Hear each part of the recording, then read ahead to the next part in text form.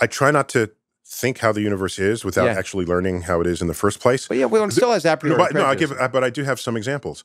There are things that I thought were true that later in life learned they were not true, or I slightly misunderstood it. Yeah. And that was astonishing to me. It was, whoa.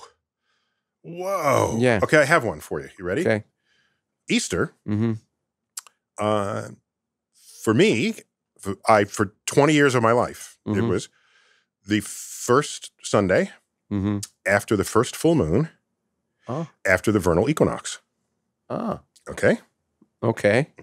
That was for the first 20 years of life. That's how you defined Easter. Wow. No. It's not how I defined it. I was going to say, I'm very impressed. It was my understanding of Easter in the Gregorian calendar. Okay. The Gregorian calendar redefined Easter. Okay. For all of the Catholic world at the time in 1582.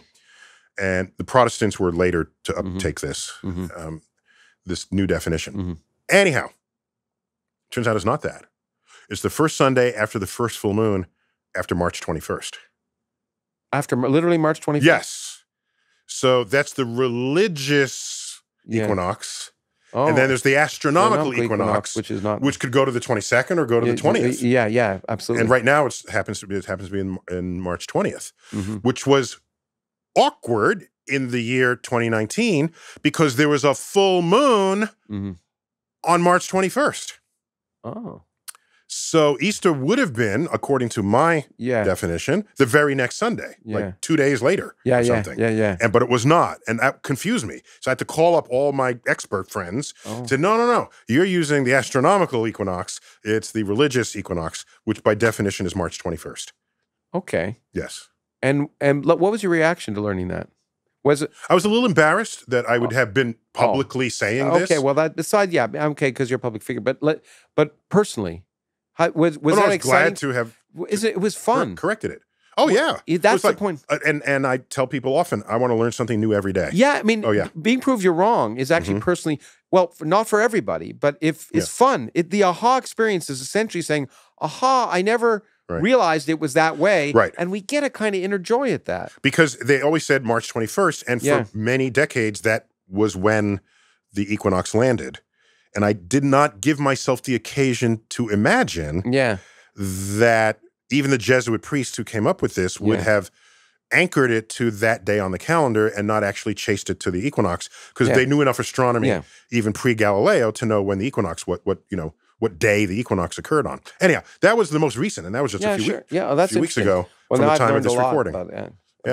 About a subject, about Easter, which I never. And Passover is the first full moon after the equinox, because the Jewish calendar is really lunar based. It's lunar based, but you do it on the full moon. Don't look at me. Your people, your genetic brethren, ancestors, your genetic brethren. Yes. In fact, I have to say that 23andMe told me that they are definitely my genetic. Okay. What is it again? So I know. Okay, so it turns out the Jewish definition of the equinox is the same as the Christian one. It's just March 21st. Oh, I see. Okay, so it is the first full moon after March 21st.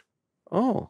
And so the way the Catholic Church said we're never going to have these overlap because there was a risk of that happening the way it was previously defined. Yeah, okay. It was previously defined as the first Sunday after the equinox. Okay. That's the full moon was not even in the picture. Oh, okay. Okay.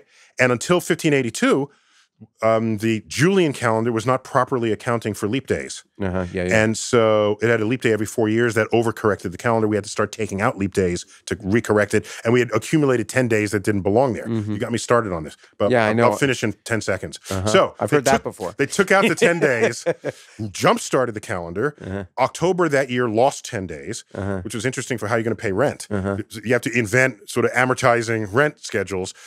And so therefore... And they added, just for good measure...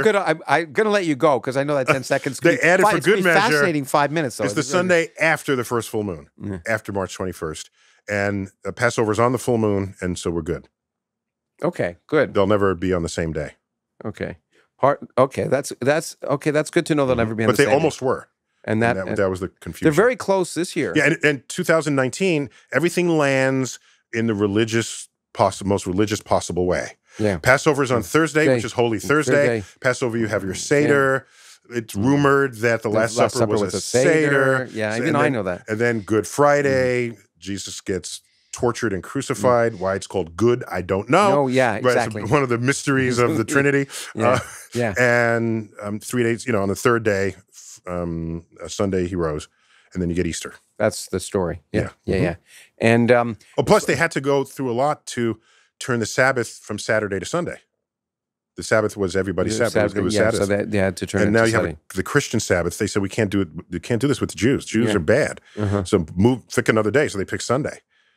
But if you look at the name for Saturday in the Romance languages, in Spanish it's Sábado, it's all Sabbath. Yeah, I know. Yeah, it's all rooted there. Yeah, I love letting you go. Yeah. No, and the funny thing is, it's the seventh day God rested, and a sabbatical. You go on a sabbatical. It's the seventh year. See, it's all good. No, we're good. Beat that one into the ground. What's next in your note? The one thing I hadn't intended to talk about was Easter and Passover. No, it's good. But as an example, my goal is sort of never to know when Easter or Passover is. But anyway, now you know. Now I know.